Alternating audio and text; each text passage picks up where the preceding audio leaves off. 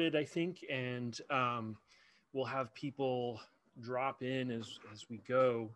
And I I think I'll also be recording this, and so I'll upload this to for everyone who wasn't able to make it. But basically, I wanted to go over our next assignment, which is a two-part assignment that involves value and pencil shading. And I'm going to quickly go through some images and let's see, let me share the screen here. And let's see. Keynote.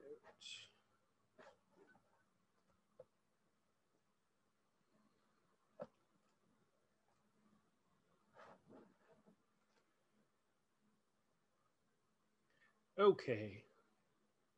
So basically, I wanted to go through our next assignment, and it really is going to have a lot to do with shading as we think of it. So we're going to be using all pencil and erasers.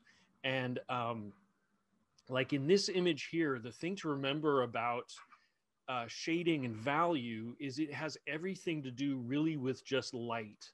So it's really about whether it's daylight or a lamp. It's the light that's going to be defining the objects.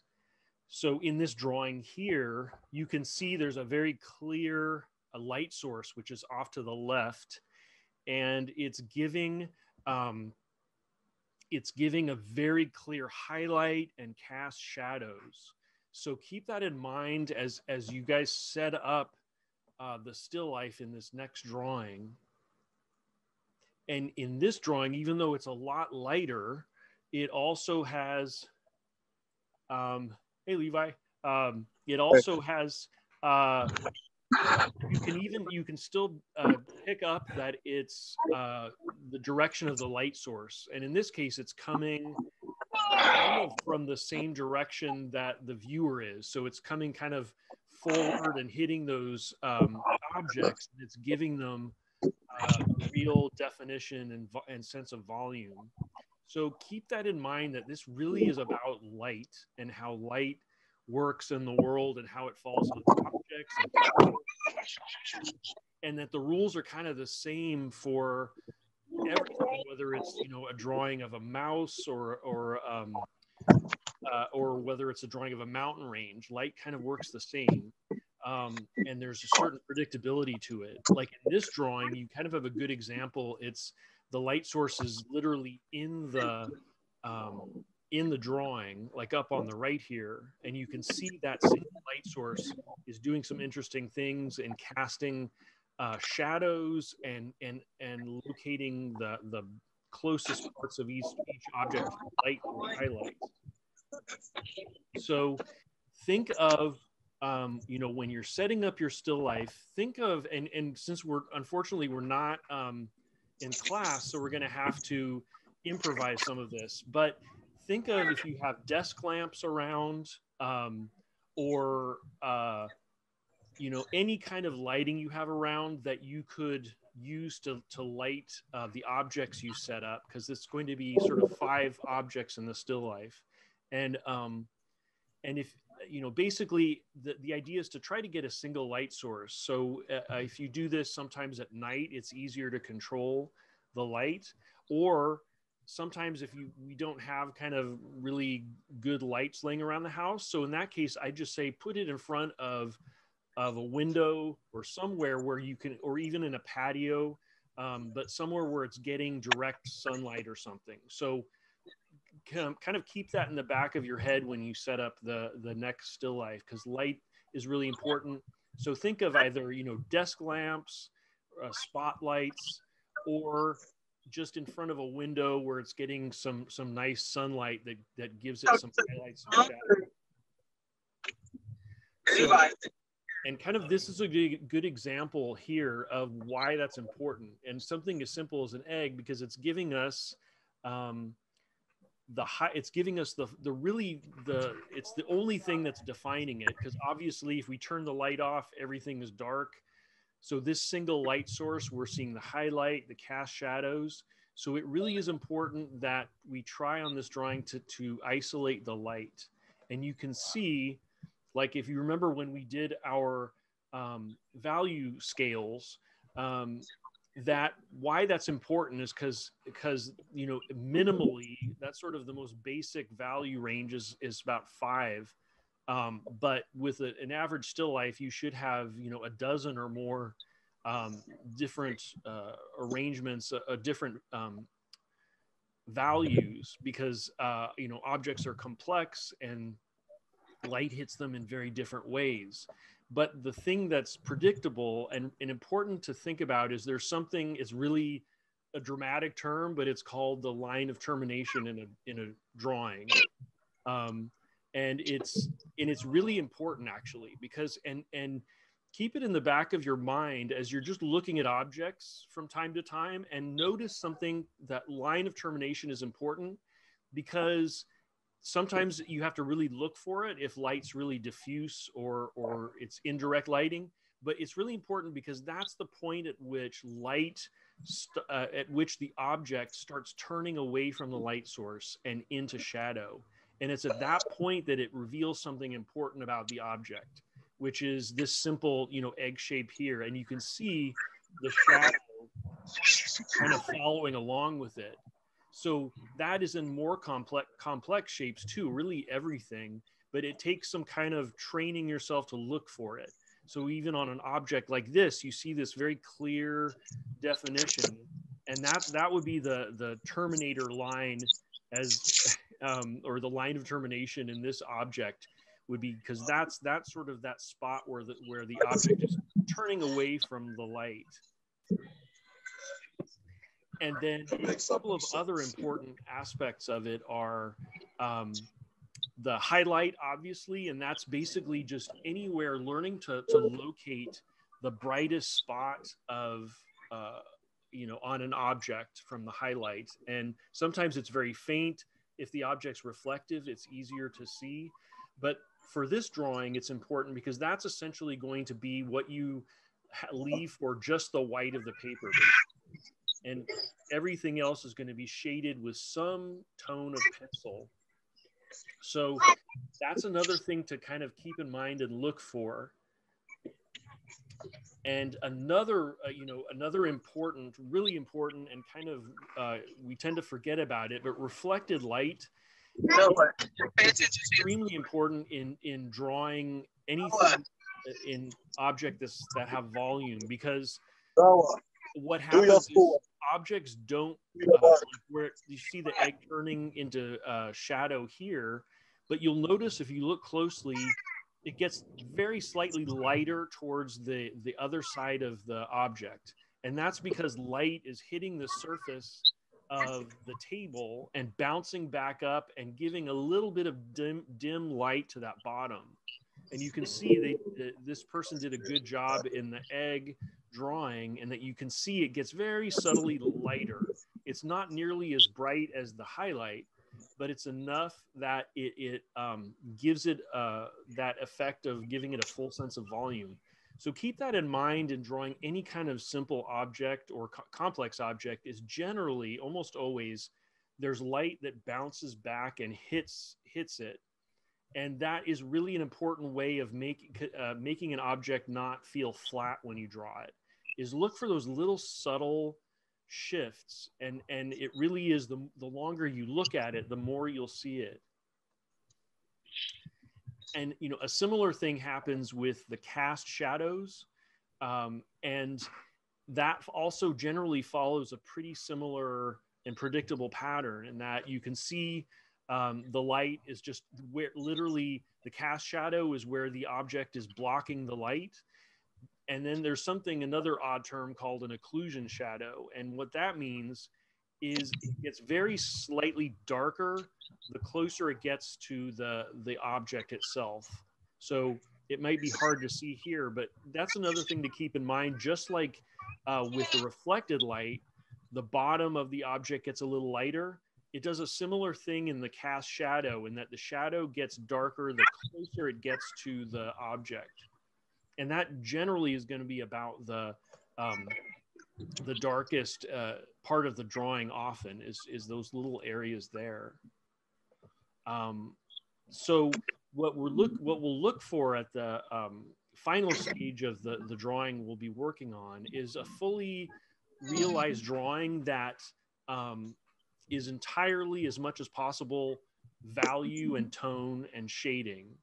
And it's going to take you'll have many weeks to do this drawing, because it does take, have some patience and allow and get your the kind of motion you shade with down so you're comfortable with it, and also understand that it takes many passes over an area to get the tone you want.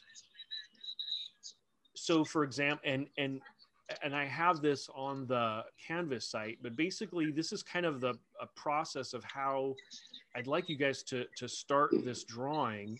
And it's what I'd like you to do is work from, to set up a still life with a single light source, whether it's a desk lamp or daylight coming through a window. And what I'd like you to do is, if possible, print it out. It can be in black and white or color. Use light objects, because lighter objects will reflect light back at you a little better. Like these are sort of beige and light color objects that I had lying around the house. So something that is kind of lighter, that will reflect light. And when you start transferring the drawing, what I'd recommend is, this will be on 18 by 24 paper, is just freehand draw. Like I have just very scrubbily drawn in these lines that kind of go from corner to corner and across from side to side and top to bottom. And then I did the same thing on the printed out photo of the still life. And I would just recommend you guys doing this, because it's not using a grid. It's just using kind of a little framework that helps when you transfer the drawing to line up landmarks that you see. So I would recommend that, like if you prefer to freehand draw it in, but it is a helpful way without going into a full grid system of, basically in the photo that I took, that at the very center of this drawing is going to be the lid of this cap. And then as you're blocking it in, you'll know that in, what lines up on the diagonal, lower left diagonal. So just things like that, I would recommend, because it helps. Since this drawing is mostly about shading, I don't want you guys to have to struggle too much with laboring over the proportions. But the proportions are important in this, that you get them kind of blocked in and just minimally have contour lines to draw them. But don't get into too much detail, because this drawing is going to be more about shading. So what I'd like you to do is, at the end of this process, what you'll do is you'll just send me a copy of the drawing in progress. Just if there's any proportional issues, I can suggest something to adjust or fix. But then the next step is you're going to start the toning and shading process. And I recommend this sort of step by step, because you're going to be working 18 by 24 is a large area to be shading. So it's good to kind of have a method to it. And what I would suggest, and there's a demonstration on the canvas that shows this, is start with finding just the very darkest spots in the drawing, and with a 6B pencil, shading those in lightly, and not digging in too much to the paper. But when you look at the picture of the drawing of the still life, notice there's going to be very little really dark parts. Usually you're gonna be okay, less than you think, and it's going to be more like at the seams of where objects sit on the table, or like where the egg is sitting here. It's going to be kind of very few areas are truly going to be as dark as the 6B pencil. So the next step is then go to the 4H pencil, and everywhere that you don't see everywhere that you don't see a highlight, and this is what I was mentioning before, or really bright spot, you're going to tone all that out pretty much completely with a 4H light pencil. So with that, you can make very broad gestural sort of, shading marks with the overhand grip, which I'd recommend because it gives you a more broader side of the pencil. And then after you work with the 4H pencil, you would move into step 3, which is the 2H pencil, and you kind of work back in and slowly getting darker with specific areas. You can use your erasers to make any adjustments that you notice. And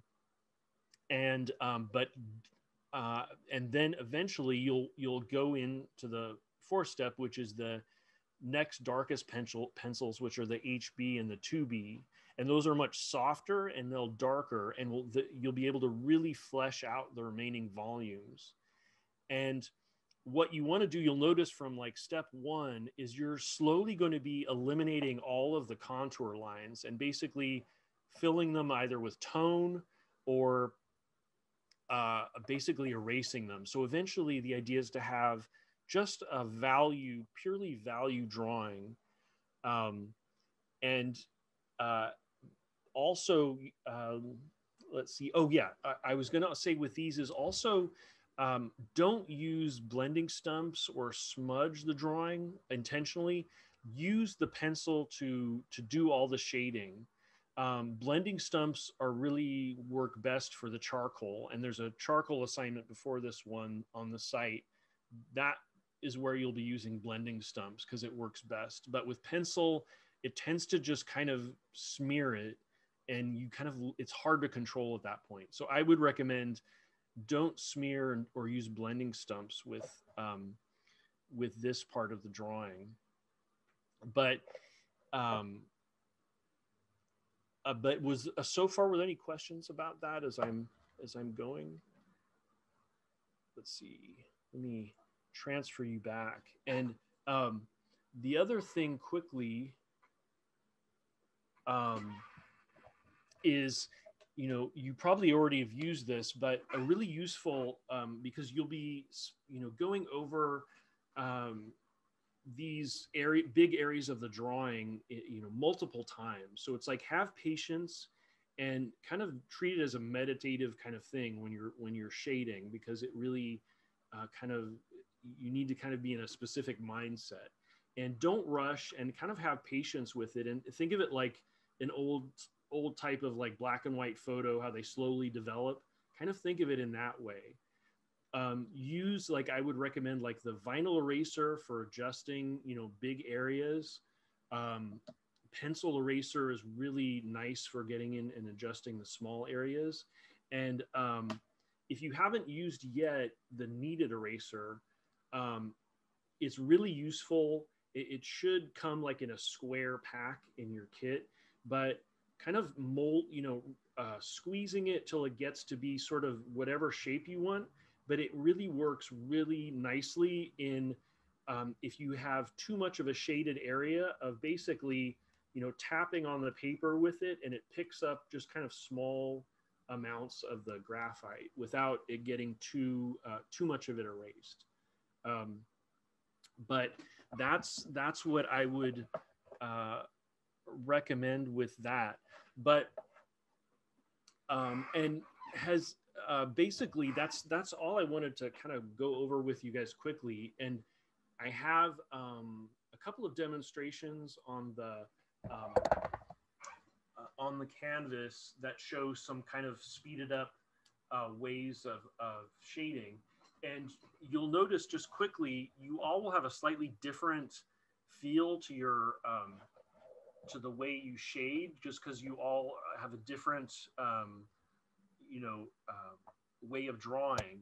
But the main thing is to find the kind of way that's right for you. Some will have more of an edge to it, but the main thing is to remember is also bring out, you guys made some nice value scales in pencil. I'd recommend bringing those out and comparing them with the photo that you're working from of the still life, and kind of spend some time really isolating where the darkest areas are, where the highlights are, those type of things.